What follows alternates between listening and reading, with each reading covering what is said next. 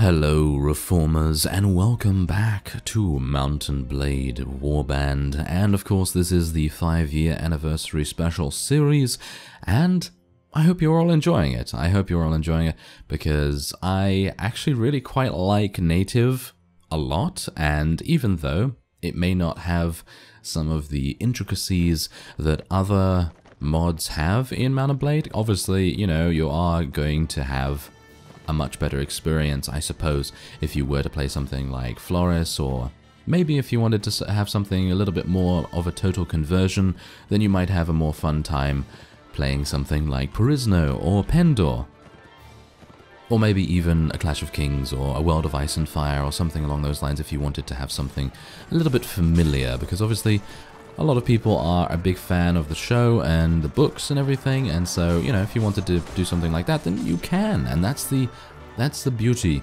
of Warband in general, because it seems like there is, well, I would say maybe almost no limit to the amount of content that you can get in a game like this, because the modding community is fantastic.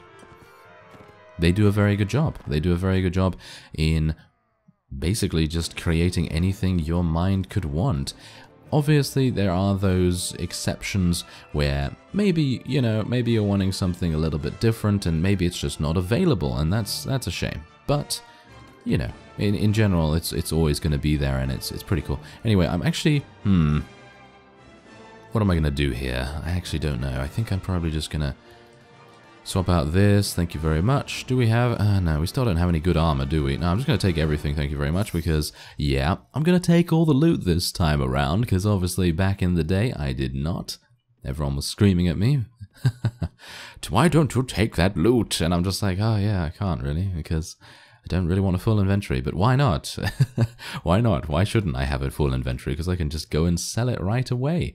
I have a new shield, which is nice. I have a new shield, so that's going to come in handy. Gonna sell most of everything else. I am actually going to be, I think, wait a minute, that's trade, isn't it?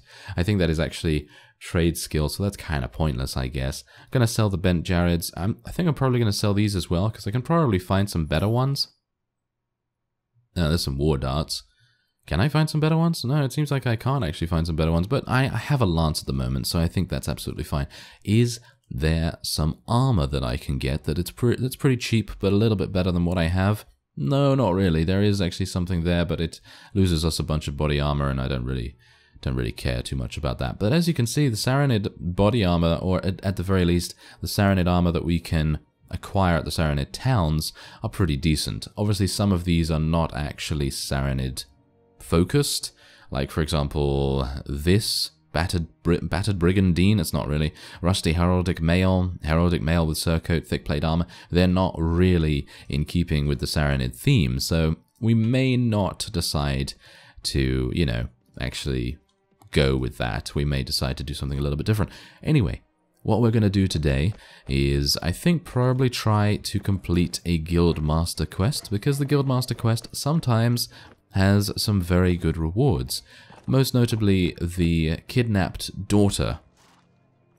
I'm hopeful that I'll be able to find the kidnapped daughter quest, because if I'm able to do that, then there's experience involved, perhaps traveling involved, which would then open us up to finding even more bandits, and then obviously you do have the overwhelming cash that you're able to get. I mean, it's not particularly overwhelming, is it? But it's a nice little bonus for partaking in a pretty easy fight. So hopefully we'll be able to... oh, no.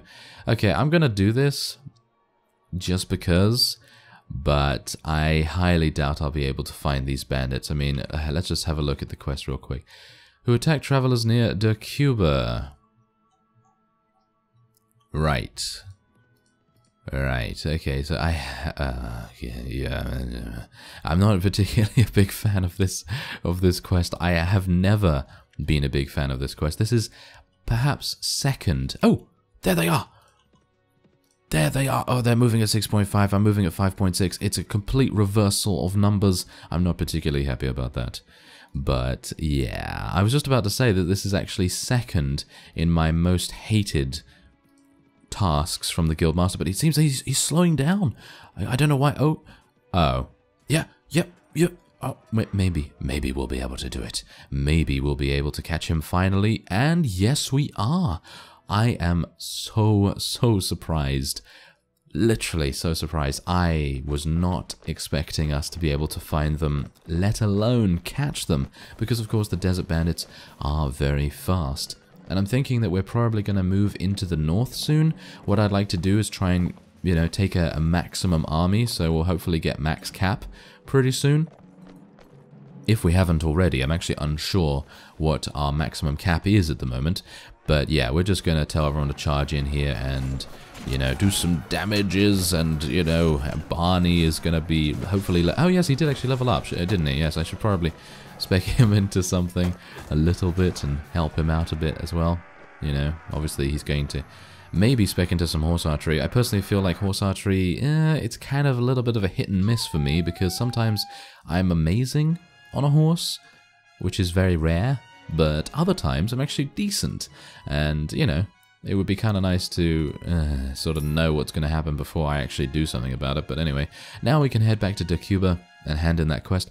I was really kind of dreading losing relation with the town if I was actually going to lose... Oh, I should go and help some village farmers. Let's go and help some village farmers. There's a bunch of desert bandits attacking them.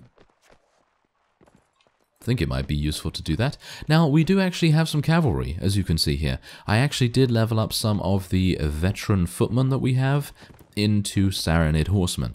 And I know in the previous episode I was talking about how I maybe should not go for cavalry so soon, because obviously cavalry can be quite difficult to control at times, because you have them running off and, you know, obviously they're going to run off and just be by themselves, and we're not going to have enough of them. But then I noticed that we do actually have some manhunters, and the manhunters are obviously going to make a big difference in, you know, my decision about how much we're going to create in terms of cavalry, of course.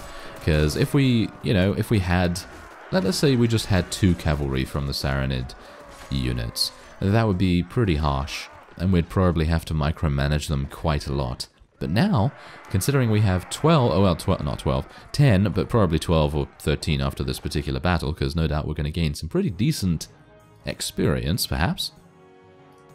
But after this, we might indeed be able to have even more, which would be quite nice. So yeah, we're actually going to be leaving these horses in my inventory right now, because of course, they're pretty decent. You know, they're pretty decent. And I'm actually wondering whether I should use this sword. Not really. I don't really want to do that, to be honest. I mean, I know I was going to use only Saranid equipment, and I'm not entirely sure. Is a falchion a Saranid weapon? Not really, is it? It's not really a Saranid weapon, so that's kind of a bit, meh. You know, it's not really good for me to do that, but I don't know. It's just, it's our main weapon. I'd like to get a saber of some sort, or, you know, maybe something like that. Maybe a mace, maybe the mace that the Mamluks use. I think that would be kind of nice. Let's actually just take a look here real quick. Yeah, I'm not entirely sure what they use. Is it the Heavy Morning Star? Maybe. But yeah, other than that, I don't know. I can't really see anything. There's a Nordic warsword here. I mean, I'd very much appreciate a Saranid saber or something along those lines, because it's very similar to the falchion in the way that it just uses cutting damage. There's no thrust. And I appreciate that quite a bit.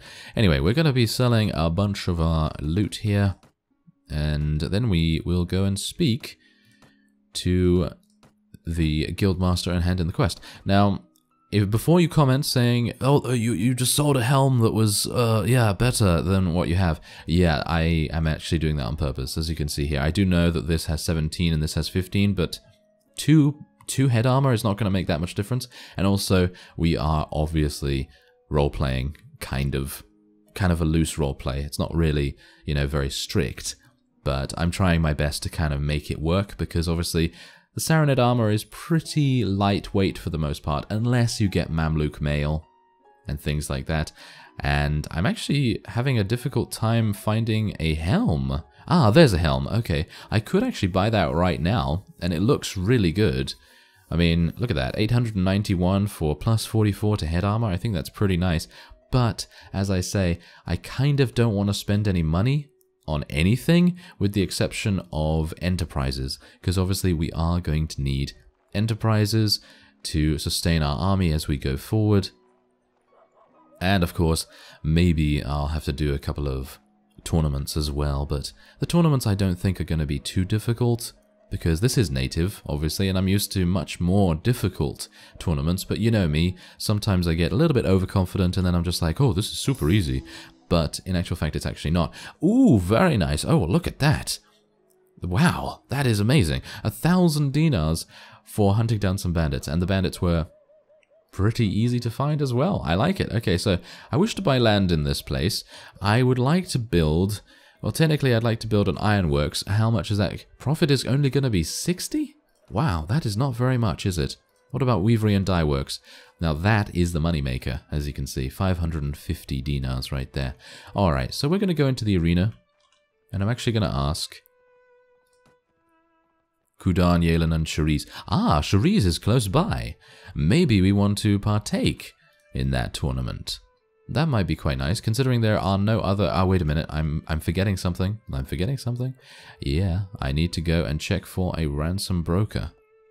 It doesn't seem like there is one, and the Traveller, of course, does not have the option to look for a ransom broker, but in mods he does.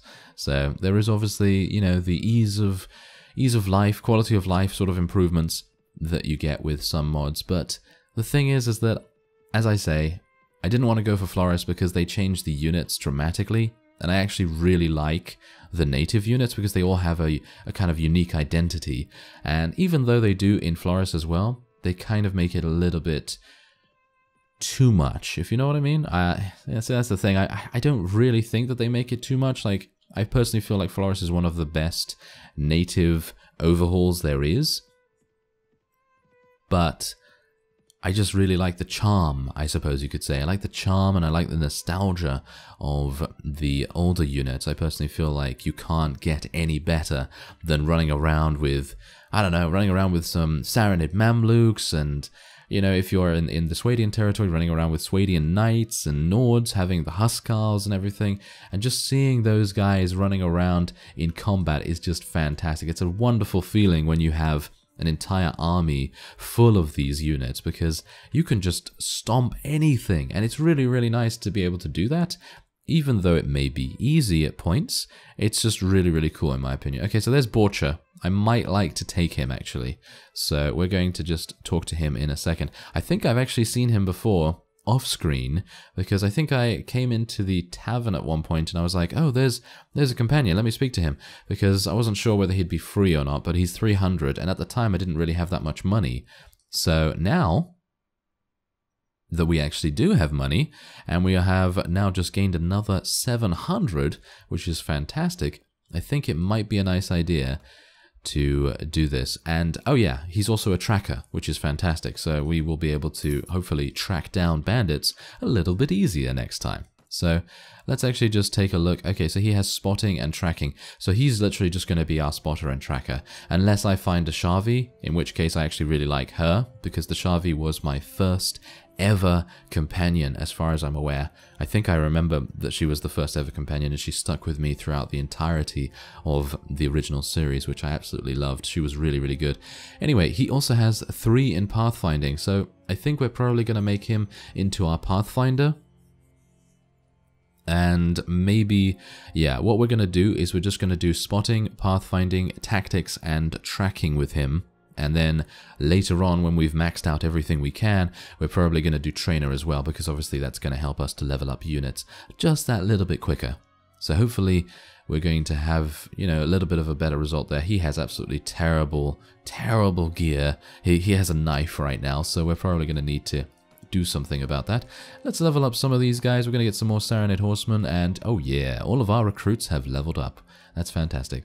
Going to continue just getting mounted units at the moment and veteran footmen, because even though I may like to get Saranid infantry, I personally feel like having an entire band of horsemen is going to come in mighty handy. And the next level from Saranid horsemen is actually a Mamluk already. I'm really surprised, because it takes a long time to level up Swadian knights, so maybe the Mamluks are a little bit easier.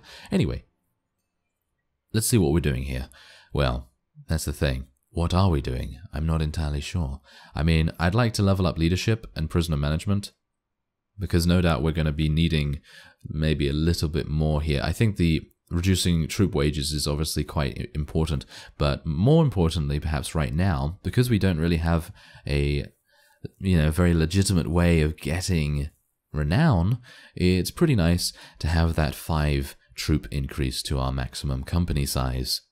So I think I might be doing that, because right now we're hitting pretty hard already, and we don't, that's the thing, we only have 3 in Power Strike, and we're able to eliminate most of the enemy units, but obviously we're not fighting Sea Raiders just yet. I have a feeling that Sea Raiders are probably going to be extremely harsh. Alright, so am I going to go for Horse Archery? If I go for Horse Archery right now, then it's going to be one of those things where I am locked in, and I'm going to have to do it. I'm not entirely sure. What I do know is I think I'm probably going to go for 1 in Charisma here, just to get it up to the next level. And then, obviously, when we hit level 6, then I have the option to go for Charisma 9, and then I can obviously spec into Leadership if I so desire. But for now, I'm going to be going for some extra in Power Strike, because for the most part, I am... I'm mostly a one-handed weapon user, and if I decide to have a two-handed at any one point, then obviously that's going to be pretty nice in itself. So, yeah, it seems like I was a little bit too late to get here for the tournament. So, obviously that's not very nice, is it? No, it's not very nice, but yeah, can I take my horse up here? No, I can't, obviously. So, yeah, let's just go up here. I now have another point in riding skill, by the way. I kind of felt like it was about time to maybe get a better horse. And we do have a couple of horses in our inventory, and maybe one of them is riding skill 2. So it would be kind of nice to swap that out. And I think, I'm not very good at finding the Guildmaster in these places, I have to admit. I've not been to Serenade Towns very often, if at all, in actual fact. And I think he's down... Yeah, there he is. He's down there. Yeah, that's great, isn't it? That's absolutely fantastic. And then I obviously take some damage falling down there. That's fantastic too. Anyway, let's have a look. Oh. Okay. Okay, let's... Oh no. Let's track down these bandits, everyone. Yes. Right, okay. Who attack travelers... Oh, deserters. Oh, okay, they might be quite difficult for us. Okay, the Kingdom of Roddox and the Saranids have made peace. That's nice for them. And I am... worried. Am I going to be able to find them? Am I going to be able to? Well, there's a bunch of looters around here, but that's not really going to make too much difference. Okay, I've gone all the way around there, so that's not really... I don't know. I mean, that's the thing. They could go over here, they could go over here, they could literally just go off into the desert and we wouldn't know any better, so... Oh my. Okay, I guess what I'm going to do is, to save a little bit of time, I'm actually going to cut away here, because obviously... we are going to have to search high and low for these bandits, hopefully, before they get killed by someone else. Alright, so we were lucky enough to run into these guys. I literally just went all the way around here, and then I went off into the desert in a straight line, trying to go between each of the, towns, because I thought, well, if they want to attack villages, they're probably going to have to go on the roads, or quote-unquote roads, because there aren't obviously any roads in the desert, but still. Point is, we now have... caught up with them, and there's only 11, and they are Saranid archers in actual fact, so they might be a little bit difficult. They might be a little bit difficult, because I don't think we've actually fought any, shall we say, ranged units, like proper ranged units. We've maybe fought some, what are they? Some, throwing weapon people, rocks and so on and so forth, but yes, other than that, not really. And it seems like they are moving towards us, so that's rather nice. But do I want to allow them to do that? I think I should probably just charge in, shouldn't I? I mean, I have 14 cavalry. I should be able to, in theory, just swarm them. But if they stand on top of that hill over there, then obviously our cavalry are going to be a lot slower than we would otherwise like. So maybe we're going to suffer a couple of casualties as a result, but hopefully not, because obviously cavalry is very, very powerful in native, and there's level 6. So hopefully level 6 will then give us the extra point in charisma, like I said beforehand, and then we will be in a really nice position to have 3 in leadership. And maybe what I'm actually going to do is I might be a little bit more, shall we say, conservative, or shall we say restrained when it comes to spending points in strength, because usually I go for something like, I don't know, 24, 27 strength or something like that, but this time I think what I'm going to do is I'll try and do maybe like 21 strength, maybe 21 strength, maybe 18 strength even. Because as it stands right now, I don't see the need to have any more than that, because most of the units in native, as I've stated before, are not exactly difficult to kill. They don't have an exuberant amount of HP. They're pretty easy to deal with, and I think the only thing I would kind of need to spec into is probably a little bit more in power throw. I think that's actually the only thing that I really need to spec into if I really want to take the throwing weapons thing seriously, you know. If I actually wanted to be, you know, like a proper ranged character, then obviously specking into, well, specking into archery would probably have made the most sense. But anyway, let's go and just hand in our task at the Guildmaster. That will give us another 1,000, I hope. And we are well on our way to making 10,000 for the dye works. So there you go. Oh, and Borcha has advanced 2 levels. I've advanced another 1 level. That is fantastic. And we're going to be dealing with those skill points in the next episode. So I thank you very much for watching and for all your support on the series and for sticking with me this long as well. And I will see you next time.